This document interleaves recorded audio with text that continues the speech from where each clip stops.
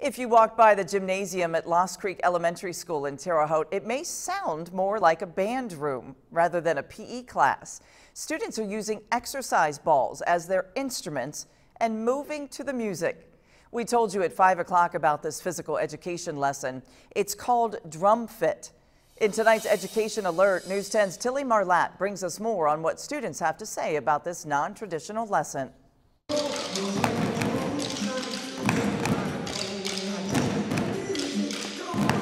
It's really fun because everyone does it, and it just feels so good when everyone just does the right beat and stays with the music.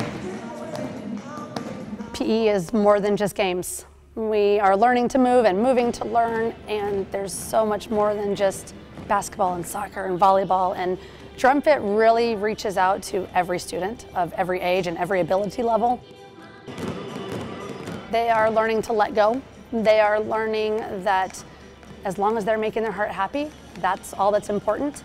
If they get off beat, they can listen to the words or watch us and just get right back on with us. We give them time to think of their own moves. But we have about 700 students, and by the end of the unit, every student's on board doing their best with a smile on their face, and that's what's important. It meets all the state standards. Oh, they love it. Every single person is excited to walk through that door. And all their teachers are like, they were bouncing in their chairs, couldn't wait to come into PE because they got to do this. So. I think it's good, and Drumfit's a good activity to get your heart pumping, and it's a lot different from anything we've ever done.